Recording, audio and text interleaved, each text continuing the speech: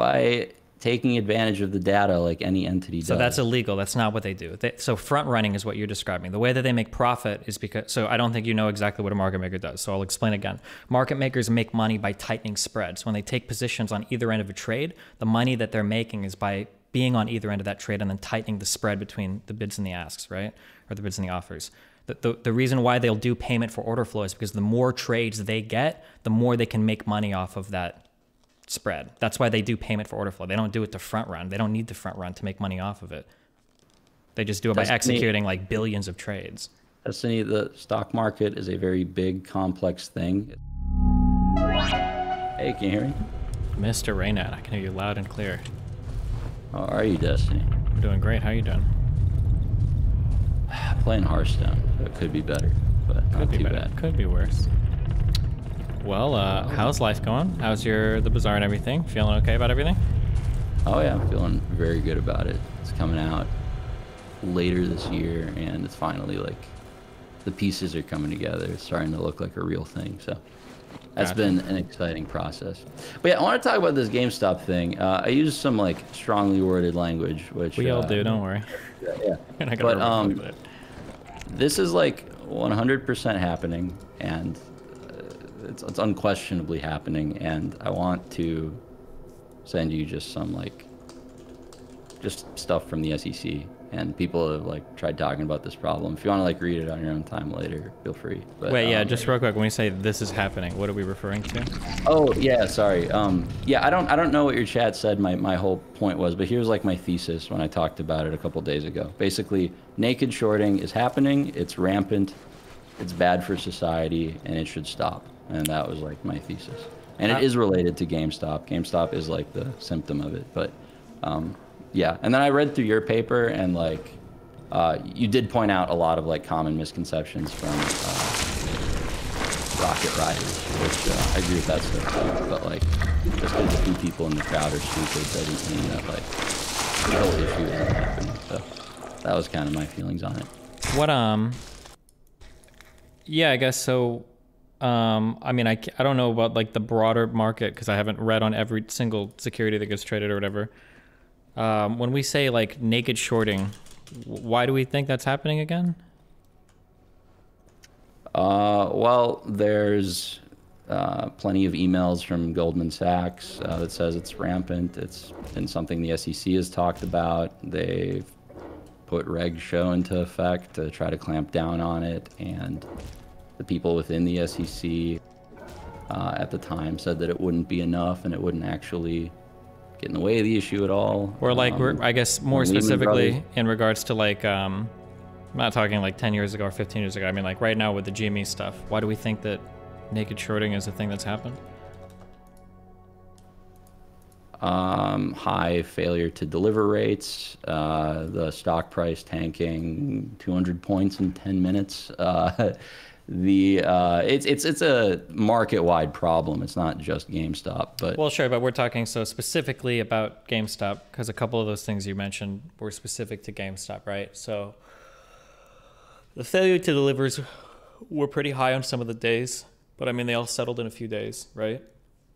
It had more recorded failed to delivers in January than like every other stock in the market combined, I think. Yeah, but there was also unprecedented coordinated retail movement against the stock as well in a way that has never been seen in the history of the stock market, right? Sure. Why does that mean that like a high percentage of the stock just fails to deliver in an electronic system? So generally, delay, and they take advantage of it. Why wouldn't they? Wait, why what? There's we're on like a T+3 system. Like they're just taking advantage of the settlement delay in order to make more money. There's no reason they wouldn't. There's no oversight. They have the means, motive. So there's lots of oversight, right? FINRA and the SEC have oversight over there is oversight. No, they do nothing. They're useless. They've never done anything. It's a captured regulatory body. They dole out. Wait, okay, hold on. Let's do one at a time, okay? Before we pile it all on, okay? So the failed to delivers were very high, but if you chart those out, because there's a website that tried to do it, but they buried this behind one or two graphs. If you chart out the failure to delivers and you map it onto the volume of the day, you see that it was like pretty closely correlated. So on the highest volume days, You had the highest amount of failed to delivers, but most of these settled within like a day or two. Like it wasn't like there was this rampant, massive amount of failed to delivers. When we talk about how there was more here than in any other, than the entire rest of the market combined, that's probably true. But like there was unprecedented, coordinated retail movement on this particular security in a way that's never been seen in the history of the entire stock market. Why does that suddenly mean that like failure to delivers are not an issue and that it can't happen? A lot of people bought GameStop and therefore failed to delivers never happened. I don't know. So I think the problem is that because of the way that our market is structured, because of the way the brokerages work, and because of the assumptions made about retail traders, I think that retail traders are genuinely seen, and the market is kind of structured around retail traders being relatively unsavvy investors. You don't expect to see like a huge coordinated movement of retail traders in a particular direction. And I think that part of the way the markets are built kind of operate on the idea that retail traders are pretty equal on like the buy and sell of most sides of things. But when you start to see hugely coordinated movements with unprecedented amounts of money in this type of fashion, it's just something we've never seen in the markets before. We're not really ready for this type of movement.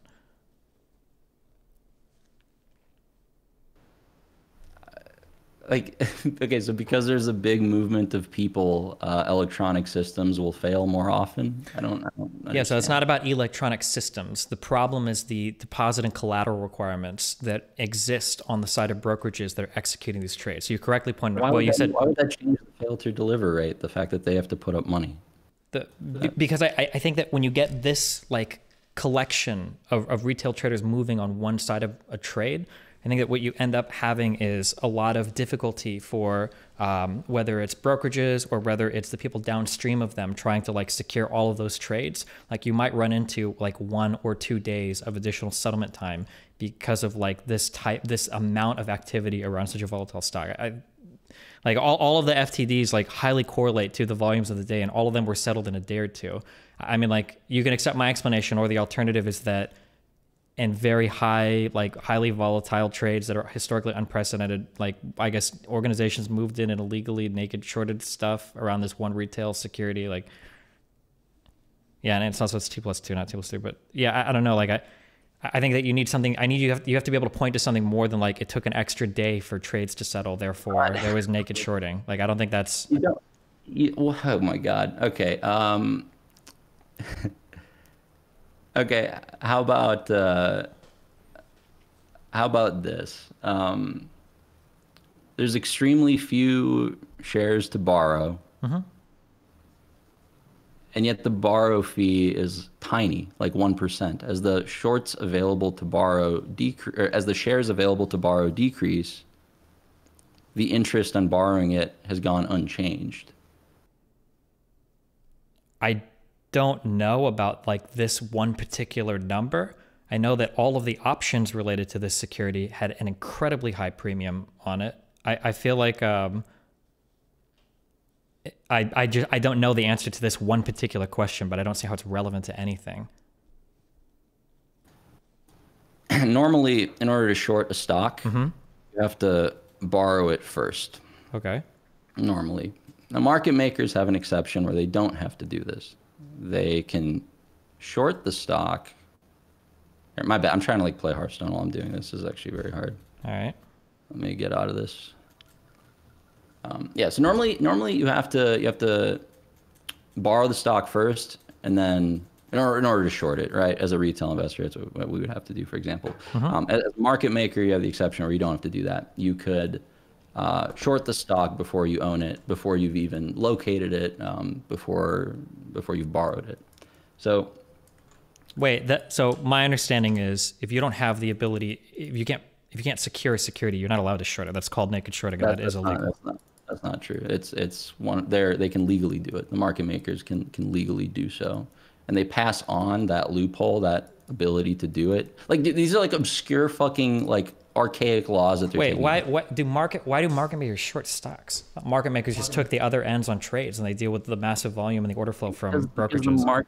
The market makers are these massive central banks, and they do have hedge fund offshoots and hedge fund partners. And when they okay, hold on, wait, just to be very, very, very clear here, okay, an offshoot or another corporation is not a market maker. Having a mutual owner doesn't make the two companies the same. If you let me finish the sentence, the point would get across. Sure. Also, market makers are not central banks either. But go ahead. Okay. The biggest banks are market makers and central banks. I don't know what you mean by that, but okay. I forgot where we were. What was the last thing you said? I forgot what I was about to say. Here, let me go full screen. I guess I'm trying to figure out how like the one number. You said that like the interest to short it is low or something. Oh yeah. So, okay. So normally in order to short a stock, you have to borrow it first. So as more people borrow shares, the more of them that get borrowed, the less of that there are available to borrow in a fair system. So as the availability of borrowable shares goes down, the interest rate on borrowing them goes up, right? Okay. Now, if they're shorting stock, which like just based on the volume of trades on downticks, we know they are. The question is like, is it naked or not naked, right? If they're borrowing the shares fairly, the interest rate on borrowing it should go up. But there's like 0 shares available, and the cost to borrow is like staying at 1%. They're just taking advantage of very archaic systems and loopholes, and they're basically passing on their ability to short sell without needing to locate and borrow first onto hedge funds, onto partners of theirs, because everybody in the chain wins. The exchanges win because the volume of trading goes up. The market makers win because they're lending out shares that they don't own at a premium. The hedge funds win because they get to short sell stock that they don't own or stock that's hard to otherwise borrow. Everybody in the system wins. Nobody in the chain has incentive to address it. And the SEC is a captured piece of shit that is incapable, unwilling to do anything, frankly. So, we've defined all of this because despite all of this rampant corruption and conspiracy, they can't arbitrarily bump the percentage of that loan up a little bit to hide it? We've defined all of this because people that know much more about the markets than you or I have said this happens and is rampant and is a problem. And I'll go ahead and link you all this stuff if you want to look into it. But here, I'll just send you a bunch of links right now if you want to go ahead and read through them. I could read some of them on stream right now if you like, if we really want to get into it. But here, I got them pulled up. I'll send them in Discord. And I'll send them to everyone in chat too.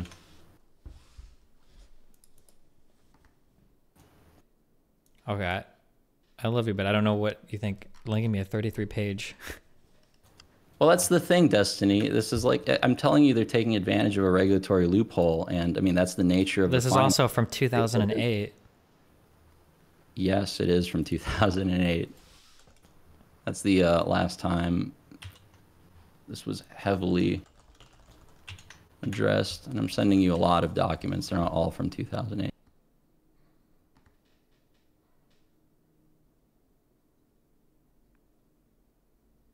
Here, I'll link them to chat too.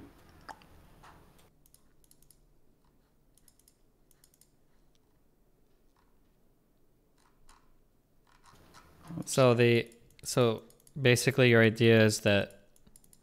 Not my idea.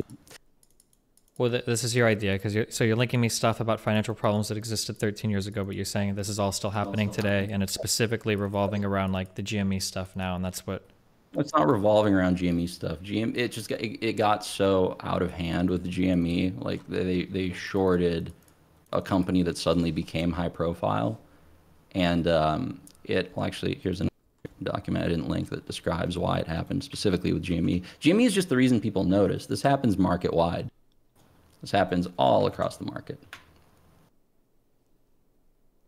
This last one is a bit of like this is from the GameStop Rocket Rider movement, but it is good info. In the first few slides, it describes why specifically with GameStop this became an issue. But no, it's not like just only happening with GameStop. This has been an issue. It is an issue. In 2008, they tried to address it after Lehman Brothers went down. The CEO of Lehman Brothers said naked shorting is the reason like they defaulted. The underlying beginning of the issue is the bad like CDOs and everything, but naked shorting is what turned a bad situation into a global economic disaster. And it's documented. So the SEC tried to address it. They passed what's called Reg Show, like the short selling regulation, that tried to keep this in check. And that's what made the market makers have to declare their failed to delivers, and it made them need to settle them after 21 days. But even at that time, in one of these documents, it was the head of the, one sec, I want to tell you which guy it was that, whatever, one of the SEC guys, I got to find the document. It's not in the ones I linked you. The head of the SEC, or an employee of the SEC that was very high up, I forget, like a director or something, he said at the time that Reg Show was getting passed in 2008, he said, this isn't good enough. This doesn't actually solve the issue. It's just like, and it didn't. It just continues to happen, and it's just an industry-wide problem. It's really just them taking advantage of their position as market makers to be able to sell short before they have to borrow and locate.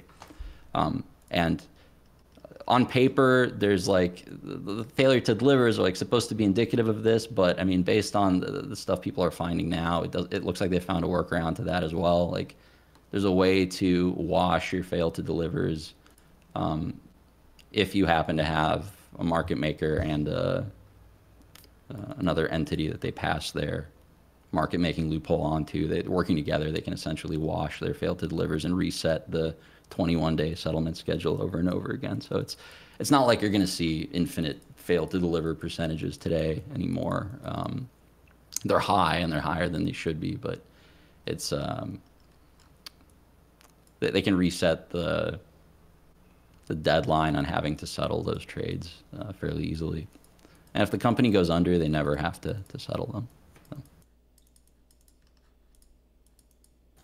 Yeah, my bad, guys. Sorry, I didn't mean that. I'm turning this into a stock stream. Let me get off the Hearthstone category. My bad.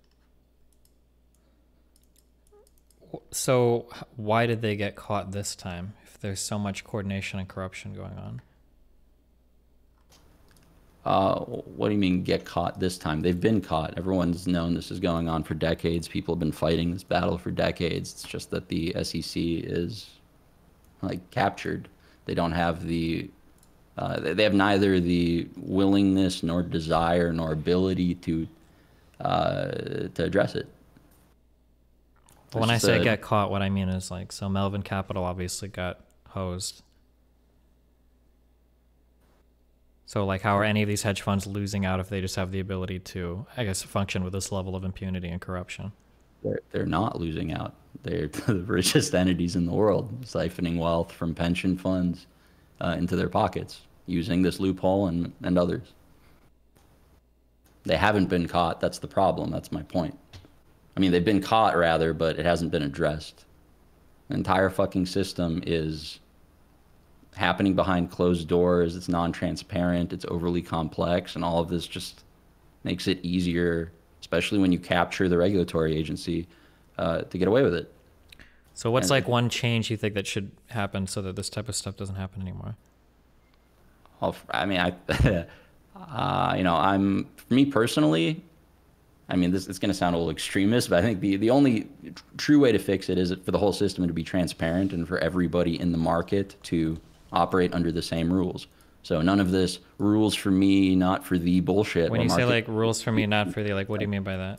I mean, market makers can do things like many, many things, but just as one example, they can short sell a stock without having to borrow it first. That's something that a retail investor can't do. So do you think that like market makers shouldn't exist? I think that market makers should play by the same rules that we do, and I think that the whole system should be on something like a blockchain. Yeah, but if market makers had to function exactly as, I guess, retail investors or hedge funds, though, they probably wouldn't be able to be market makers, right? What do you think a market maker is? Am I getting quizzed now? So my understanding is a market maker is an entity that would sit between like a brokerage and some depository or another market maker. And what they essentially do is they'll take either end on a trade to ensure that there's liquidity in the market. So when I go into a brokerage, I try to buy or sell a security, that trade always executes instantly because there's a market maker that's willing to take the other side of that trade. But them taking the other side of that trade is going to be dependent upon essentially what are unsavvy retail investors generally taking both sides of the trade. Market makers execute thousands of orders in huge blocks at a time. And the reason why they make their money is because they tighten the spread and they make their money off the difference between the buys and the sells with retail traders taking either side. Let me find you the SEC definition. It's actually quite broad, and it's actually very abstract and ambiguous. Well, the general idea of a market maker is there to provide liquidity in a market by taking either end of the trade. I think that's like a broad definition of what a market maker is. Somebody that's willing to take the other side of a trade. Is there a more broad definition? That's what my understanding. That's why they're called a market maker. They make markets. They're willing to stand on the other end of a trade. It's an SEC designation for a financial body that allows them to do trades that other people can't in a way that other people can't. And yeah, the underlying like idea behind it is that it helps with liquidity in the markets, and they justify it with all sorts of like very abstract, complicated reasons. But this is where they're allowed to do things that other people don't because they also get like access to stuff that other people don't. So they have to have like a special set of rules and regulations. No, they don't. That's just that's. Well, like you wouldn't want, for instance, you wouldn't want like a hedge fund doing like payment for order flow or something, right? I wouldn't want anyone doing that. Yeah. Why not? Because it's fucking front running and the antithesis. Do you know what the difference is between front running and payment for order flow? What do you think front running is, and then what do you think payment for order flow is? Since you quizzed me on market makers, I'm going to quiz you on these two terms. Front running is getting ahead of a trade that you know is going to happen to skim off the top, and I think. So what was the other question? Yeah, and then what is PFOF, payment for order flow? Payment for order flow is when an entity can pay for trade information about trades that are submitted by retail investors or others. Okay, that's true. So these two things are totally different from one another, right? I didn't say they're the same. What are you talking?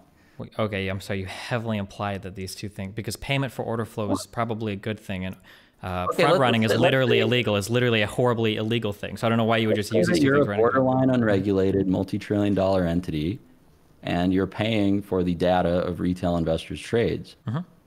Why are you paying for that data? Why do you want to have it? Why are you willing to spend money for it? Well, why do you think? So that they can use it to make profit. Like how do they make profit?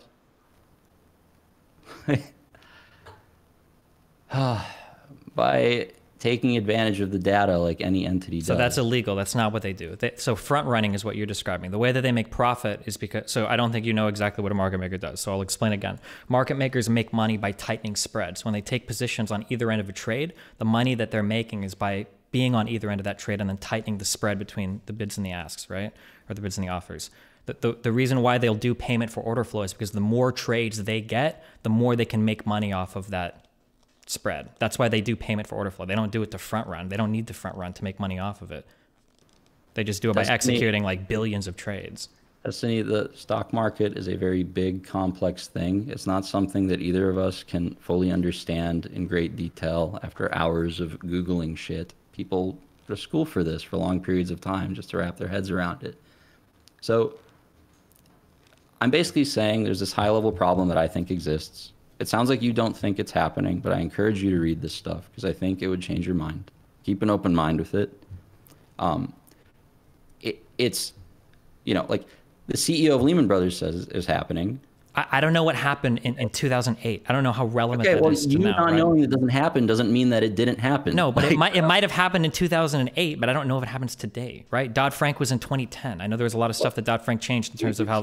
You can't put that level of like burden of proof on something. If you're the one making these massive claims that all this illegal shit is happening, I think a little bit of like ask of like, well, what's happening is, I think that's fair for me to ask. There's a lot of people making a lot of big claims about the market. Like the bar you're setting is you want the CEO of like a major bank to say, hey, yeah, we're illegally doing that today. So here, let's go from this Rolling Stone article. When was this posted? This is May 2012. here. Hold on. Let me just read quotes to you.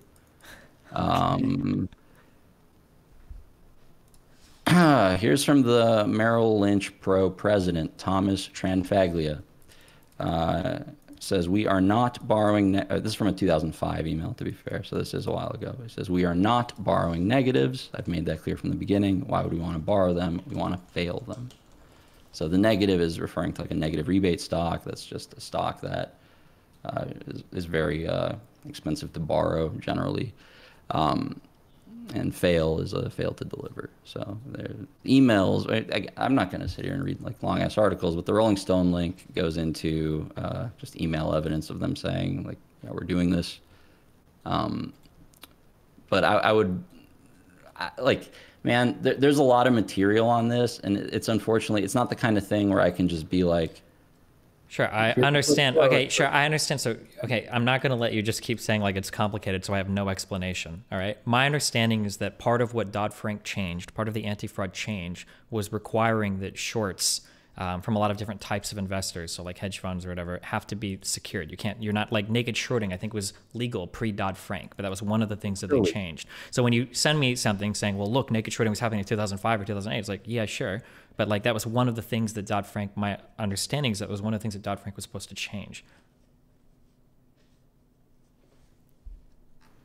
I'd recommend you read this stuff, man. I could sit here and just start reading paragraphs, but I just think it would make for a boring stream. You know, I think it's the kind of thing you have to just read the explanations. And like what I don't want to have happen is like, this is such a complicated thing. I don't want to like sit here and try to like paraphrase these documents I'm reading from people smarter than me on the issue, and then like, well, but you're probably reading like. And then you look at that and you're like, oh, well, that one thing is wrong, therefore the whole issue doesn't happen. Well, it's like, no, maybe it's just a complicated fucking finance thing that a Hearthstone streamer is not qualified to explain in great detail. Sure, you know? But what you're right, Destiny, in the sense that like there's nothing I can point to today where like some banker will publicly say, yes, we are doing this. So the level of proof is not going to be at that level, right? It is merely that they have means, motive. They have the means, motive, and opportunity to do this. They have every incentive to do this. There are macro trends that strongly point towards this, and many economists have written papers and dissertations about the issue, but all of them are these dense 30-page things. And it's not like one thing you can point to say, ha, got you. That's happening clearly because of this one thing. I'm not looking at anything like that. I just think it'd be more interesting if there was like a really good like Wall Street Journal or even like a Bloomberg op-ed or something on it, rather than like, here's a Rolling Stone article from like a crazy dude that said that he, bribed Clinton with $20 million and like this, he's got all the facts. Like I'm sorry, but I'm never going to trust like this one guy came out and leaked all the information that isn't corroborated by any other person in the industry that no financial expert is writing on. Like, I don't think that that's like the most to try wait, just real quick. Wait, come on. I've let you talk for 90% of this, man. Come on. I'm like, a lot of people. You're misrepresenting what I talked about here. It's a blatant fucking lie. You can say that. Listen, okay, you get to play 20 questions with me. I answered all of your questions, and now you're hiding behind the like, well, it's complicated. I can't explain any of this. Here's a Rolling Stone article. Like, I think it's fair for me to be a little bit critical. This is how you must understand, or maybe you don't. I don't know. This is how every single conspiracy theory ever goes. Here's this one obscure 40-page PDF, and then here's like a 2-hour, 50,000 view YouTube video that explains the massive conspiracy that no one else is talking about. You know you're losing every time. You've talked like 90% of this conversation. I'm talking over you because you talk for a long period of time without pausing ever. And you're misrepresenting what I'm saying, which is why I want to cut you off. I'm not linking a fucking Rolling Stone article because Rolling Stone is the source. I'm linking the Rolling Stone article because it summarizes fucking documents from a lawsuit. Now, I can link you the documents from the lawsuit and read through those, but I just think it's a lot more dense. And I think the Rolling Stone summary that links to the stuff is just a better source. So it's not like one guy that went out and linked it. And even if it was, that guy would be more credible than you because it's straight out of Goldman. It's Goldman's lawyers that leaked this. So yeah, I don't have an account, but it's like incredibly embarrassing to show Goldman et al. Engaged in naked short selling. That wasn't illegal pre-2008. So I don't know why I would care about this.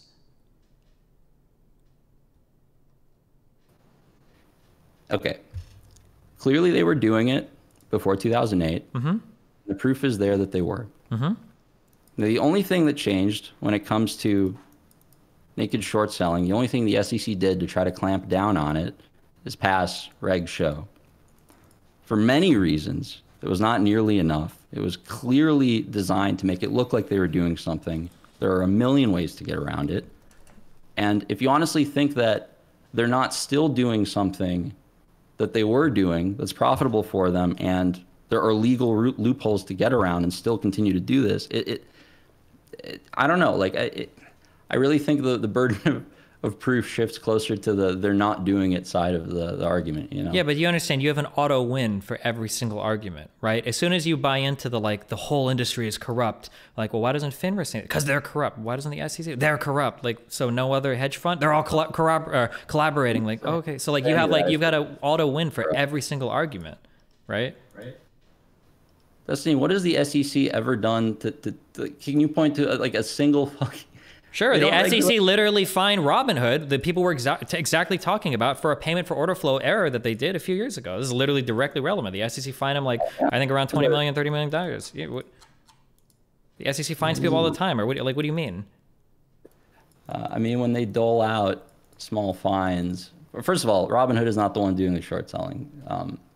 No, but they were engaged in payment for order flow. They were improperly routing some of those, arguably, which is why the SEC fined them.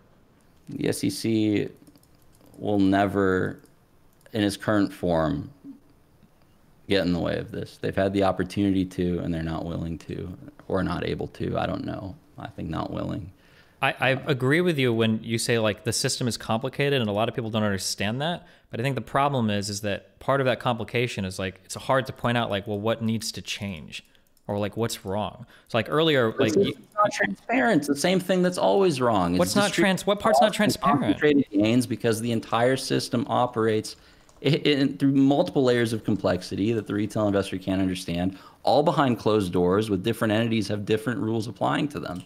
It's fucked. Like, I mean, like, we can read like a hedge funds like 13F to find their filings. Like, we know that we can read like FINRA, all of that stuff is public, the rules and regulations surrounding like market makers and everything. We can look at profit loss published by brokerages. Like, what part needs to be more transparent? Or what part isn't, like short interest ratios reported by all the major stock exchanges? Like, how about X clearing? How about dark pools? How about like literally fucking anything that doesn't go through the system that we do when we trade? Can you talk to me about X clearing and dark pools? How about foreign exchanges? How about like Forex markets report? Well, talk to me about some of these. What are dark pools? What is an X trade or whatever? Dark pool is like a slang term for over-the-counter trading. It's basically when two entities, I think you need a special designation. I think it might be only market makers that can do this, but it's when they trade outside of the exchanges with one another. It's a way to do larger trades without completely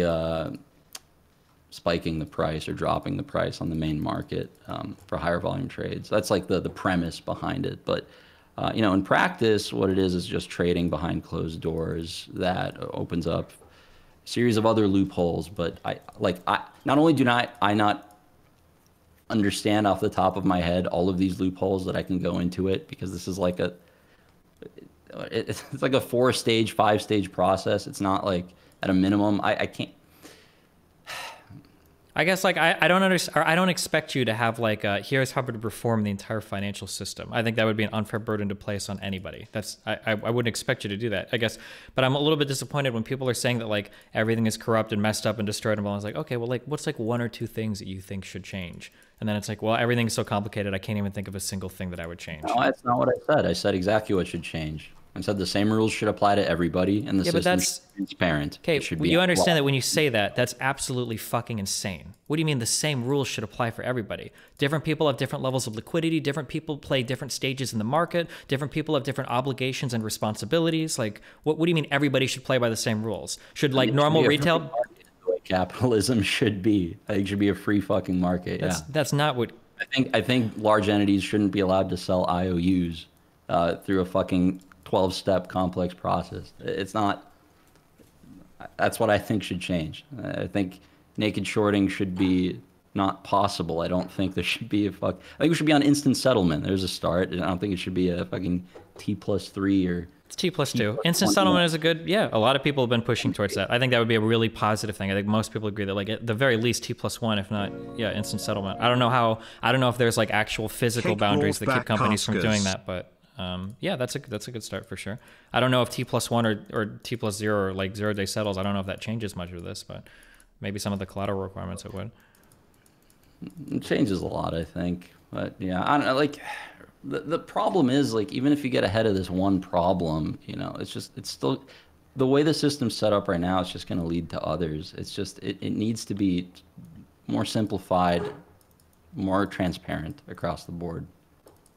That's how I feel about it. But I honestly, man, like, I really hope you read some of this stuff and keep an open mind about it, because it's...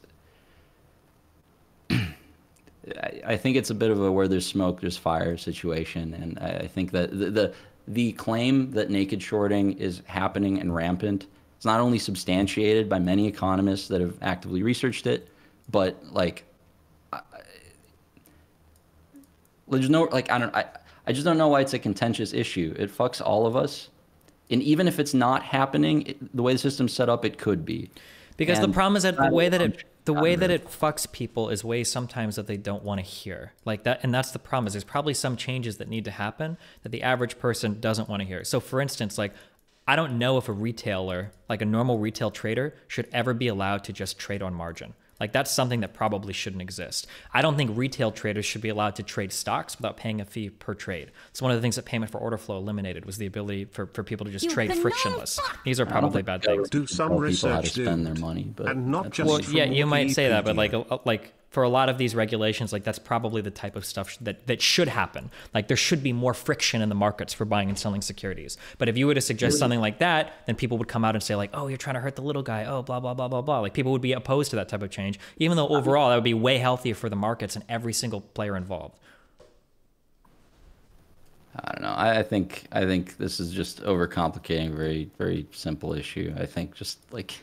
Wait, you just said earlier that it was incredibly complicated. Now it's super simple? Or... Oh, yeah, sorry. I meant my...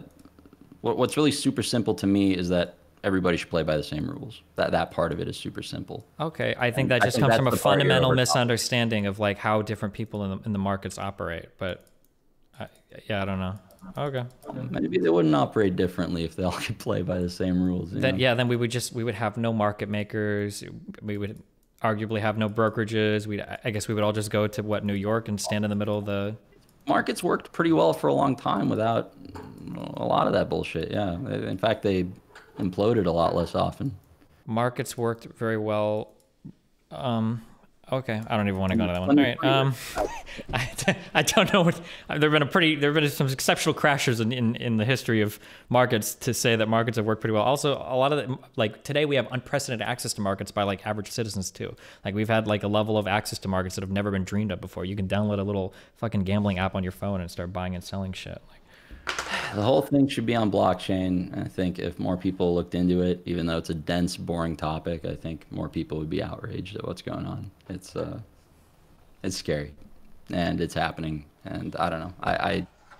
It's not even a political opinion or anything. It's the notion that all big banks play entirely by the rules and the whole system is fair is fucking absurd to me. But it's not just a conspiracy theory. It's a well-researched topic by many economists, but it's you need to read into it to understand the smoking guns behind it, because it's like macros that they're looking at, like, statistics over a broad range, and none of it is like, oh, for sure that's naked shorting, right? I'll give you, like, one example. For example, fail to delivers. We both know what fail to delivers are.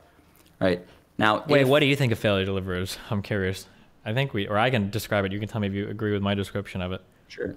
My understanding is that there is a T+2 settlement window for any trade, and a failure to deliver is counted as the percentages of trades that did not clear in the time that they were supposed to. And then these are marked cumulatively. So if the FTD is 10% one day and 2% the next day, that means that from the prior day, 80% of the trades ended up clearing that hadn't before. So it keeps track of it cumulatively. That's like a failure to deliver.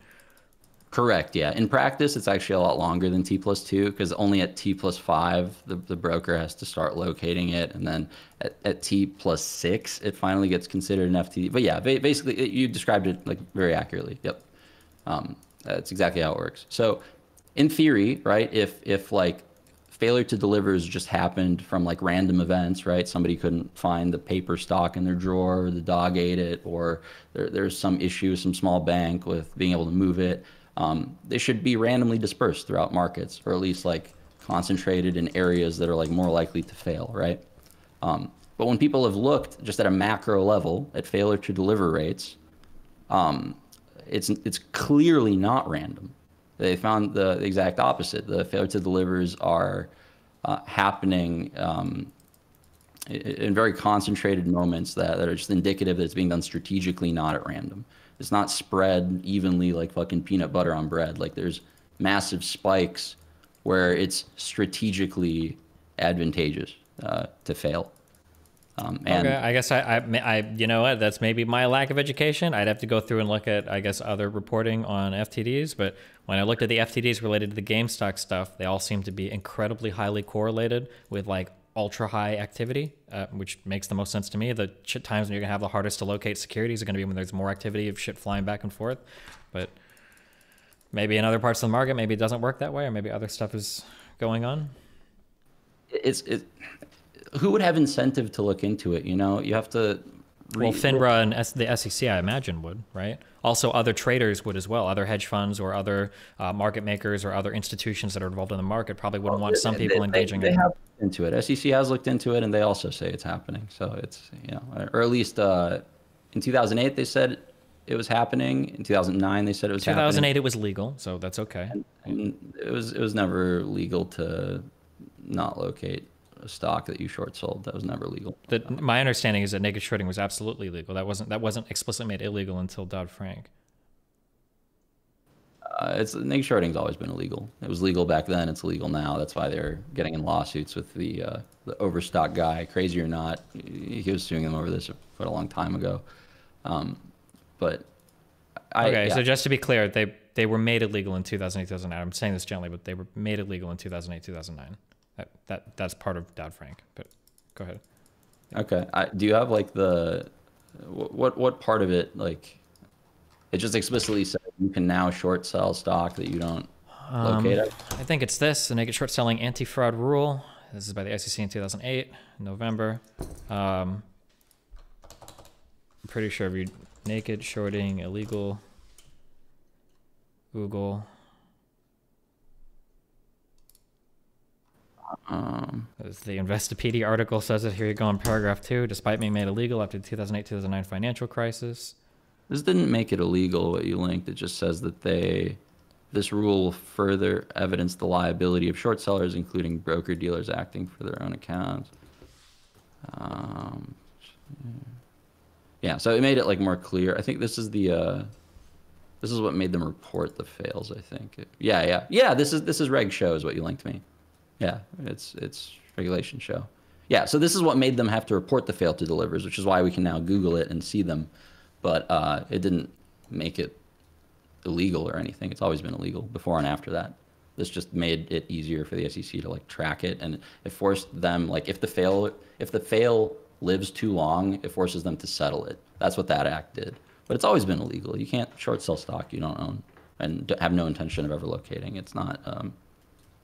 Gotcha. My understanding is that like prior to this, you could basically do it, but you basically had to prove that somebody was like being intentionally fraudulent with their naked shorting. You had to prove that they were like engaged in some malicious activity. But post this, the liability increases on the seller such that you're going to be held more accountable, and you could face prosecution or you could face fines. And the bar for proving that wasn't as high. But I don't know 100% of the details. I have to go into it more concretely than that. But that was my understanding of it. No. I know when I talked about, here's another, here's a video. This is maybe a little more digestible. It's 21 minutes long, but this is one sec. This is an economist that looked into it. I want to say this is the guy that looked at macro data and just like see is this strategic or yeah, he was looking at it around ETFs and things like that. But also, like, when I brought this up on stream, a lot of folks from your community were like shit talking Patrick Byrne guy. And like, I don't know anything about this guy. Apparently he's like a Trumper or some shit. And recently has said some insane shit, but I don't think that invalidates his argument, which I do think is really well reasoned. But I'll link a video of his, which I think is like the most digestible way to see the problem. And the mechanics, like the tactics behind it have changed as regulation has slightly changed, but it's functionally the same thing still going on. But yeah, look into this stuff, and you know, I'll keep doing my research. I'll try to like formulate my, because you asked like really good questions, and the fact that I can't like concisely describe why this is clearly happening is like it's something I should work on. Because all the materials I've read where people try to explain it are also very long. It's always fucking 40-minute videos, 30-page documents. Nobody's explaining it concisely, but it can probably be done. So I'm gonna look into that, and maybe, and if you have any other like info based on research you've done, I'd be happy to read that too. Because this is like, I don't know, I'm really interested in this right now. I think the margin calls are starting. That's why Archegos went on. Like, yeah, I mean, I talked about this shit on Saturday after Goldman Sachs liquidated like 30 billion on Friday. And now it's like, was it Credit Suisse or and Archegos went under on Monday. Now it's hitting the Japanese banks today. It's, I think it might be starting the fucking. Why did you say, wait, Archegos, what about them getting liquidated or what? Say that again?